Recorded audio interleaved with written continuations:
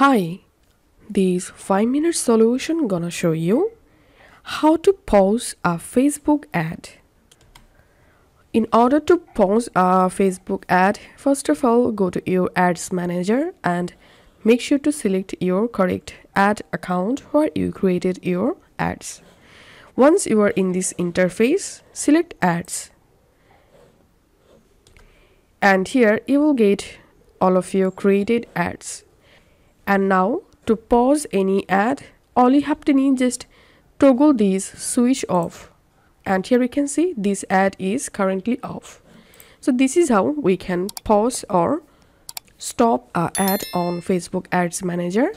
And if you want to restart the ads again, all you have to need just toggle the switch on to turn on the ad again. And if you want to pause any campaign, just go to campaigns tab. And here you will get all of your created campaigns.